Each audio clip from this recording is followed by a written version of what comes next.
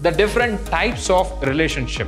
So candidate key is a subset of super key. The first one is all about the cardinality ratio, and the second one is participation. Teacher is one entity and student is another entity. What is the relationship? Teachers.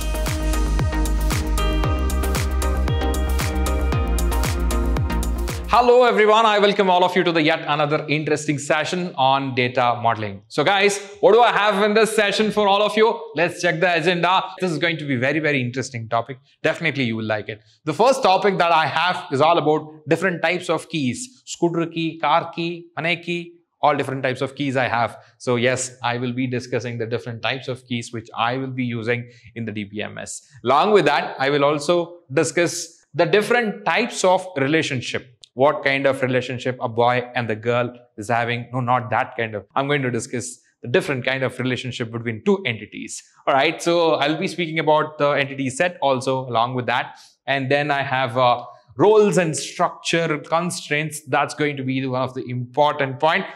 And the most important topic and interesting thing which I have in the session for all of you is cardinality ratio. So guys, let's start the session with the first topic that I have is all about keys. What exactly this keys is all about. So first of all, where do we use this key? So do we use this key for a car or a door or a scooter? No, not that key. So guys, the first thing that you need to remember is this table. I have already told you that we store all our data in the form of table. Imagine this is a beautiful table. What kind of table is this? Beautiful table. The name of this table is student. Okay. So here, the first column that I have here is serial number. Okay, you can also treat this serial number as student ID. Okay, yes, ID is what I will call it as. So fine, the next column is name and age, then phone number. Imagine like this. This is the data that I have. So I have let me just take yes 10, yes 20, yes 30. Okay, so name is ABC, second name is Rama because I like Rama, and third name, so let's take Sita. Okay, so 3 names I have. So fine, age, let's take 18, 19, 20. So phone number, let me not reveal. So I have the 4 numbers of all these people. Now, it's very important. Imagine I need to access Rama. Okay, so in this scenario, if I just say, I want the complete details of Rama, you will just say, sir, access by its name. But remember, suppose in my class, to Rama.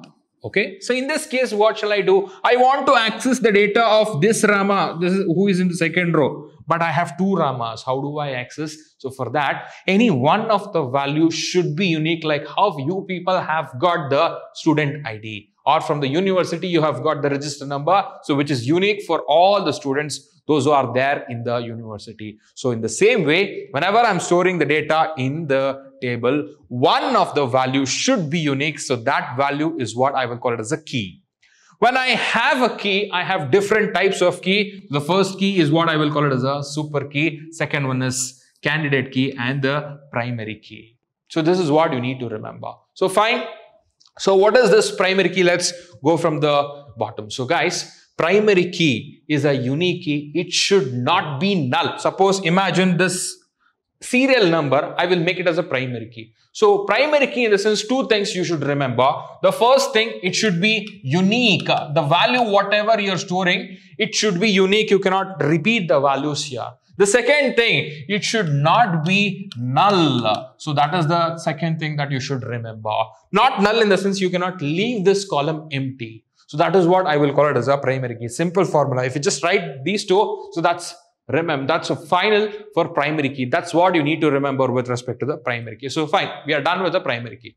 The next one is what I have, candidate key. So candidate key in the sense what? Before understanding the candidate key, it is important to understand the concept of super key. So fine. So imagine I have a group of attributes which helps me to identify the row uniquely. What is the meaning of it, sir?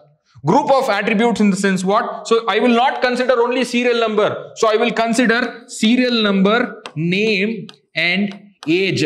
So these 3 things I will consider it as a super key. So all the 3 values should be unique. So this group of three attributes, whatever I have, I will treat this as a super key to uniquely identify any row. So that's what I need to call it as a super key. But what is this candidate key? Super key I have got, but the candidate key is a subset.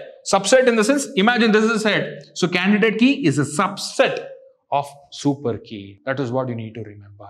Subset in the sense, any part of this super key, it could be only these two or it could be only this two. It is a subset, some part of this super key is what I will call it as a candidate key. So hope you understood the concept of three different keys. So hope I made it very simple for you. Moving forward to the next concept that I have, very interesting topic, that's all about the relationship. So what is the meaning of relationship types? So guys, you all know that we have discussed the concept called entities. Imagine I have two different entities. The association between two different entities, entity number one and entity number two. So the association between two different entities is what I will call it as a relationship.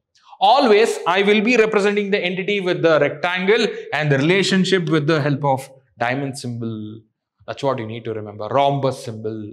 Okay, so this is how I will be representing the concept, or I will be representing the association between two different entities. That's what I will call it as a relationship. Whenever I have, so observe a set of relationships of similar type, then I will call that as a relationship set. I repeat, a set of relationship, more than one relationship of similar type, I will call that as a relationship set. That's what you need to remember. So guys, so I observe one more thing I have here. So whatever the attributes that I have for the entities, so these attributes are, I will call it as descriptive attributes. So that's a most important thing, one more thing that you need to remember when I'm discussing the concept of relationship.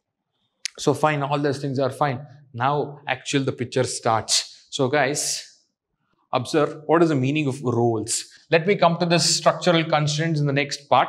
Now, let me speak about the roles. What is this role?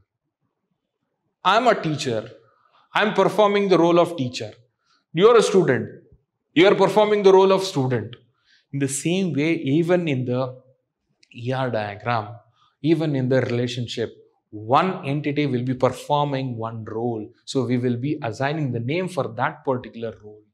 So that is what you need to remember with respect to this role. Each entity type has participated in a relationship type, so plays a particular role in the relationship. When we are having the association between two entities, one particular entity will be performing one particular role.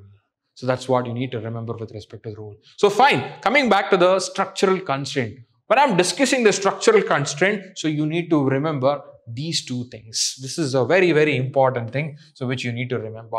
The first one is all about the cardinality ratio, and the second one is participation. So participation, I will be discussing it in the next session, but when it comes to the cardinality ratio, it's very, very simple. Let me explain that in today's session. So what exactly cardinality ratio? When it comes to the cardinality ratio, we have different types of cardinality ratio. The first one that we have is 1-to-1. What is the meaning of 1-to-1? Imagine this is the entity and one more entity I have. Imagine this is the student entity.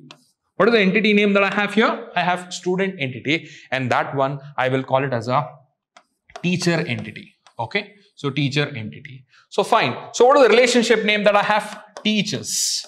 Okay, so what is the relationship that I have? Teachers. Let me just interchange the entity names. I can also do it like this, but still, so it will be easy for you to understand. So first, let me just make it. Okay, so this is a teacher entity.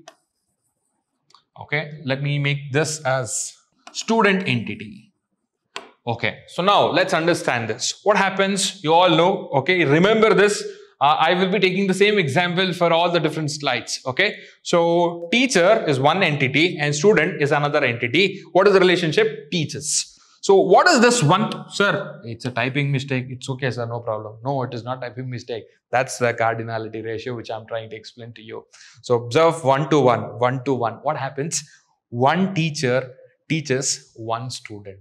That's what you need to remember. Okay, this is one different entity. That is one different entity. So what is the relationship? Teaches. One teacher teaches one student. That's what you need to remember. But when it comes to the next cardinality ratio, that is 1-to-many. What happens? Here I have teacher. one teacher teaches many students. I repeat, one teacher teaches many students. In the same way, observe here, I have many to one. So one teacher, is it? No. Many teacher teaches one student. Sir, how it is possible, sir? At a time all the teachers are teaching? No. For you, how many teachers are teaching? Many teachers are teaching different subjects. So that is the example that you need to observe here. Alright. So I have teacher. So how many teachers I have? Many teachers. Different types of different entities I have. Many teacher teaches one student. In the same way, guys, observe this is the many to one relationship. So cardinality ratio. So what is this cardinality ratio? One to many. In the same way, I have one to one. So three different types of cardinality ratio that we have. And also, so can you guess one more combination that we have? So you understood one to one. So fine. So the next one is one to many. The next one is many to one. Can we also have many to many? Of course, we can also have many to many cardinality ratio. Many teacher teaches many students. So that can also be possible. This is the different types of cardinality ratio that we have. So with this, I have come to an end of this session. So in the next session, I will be discussing about the participation. So till then, take care. Bye-bye.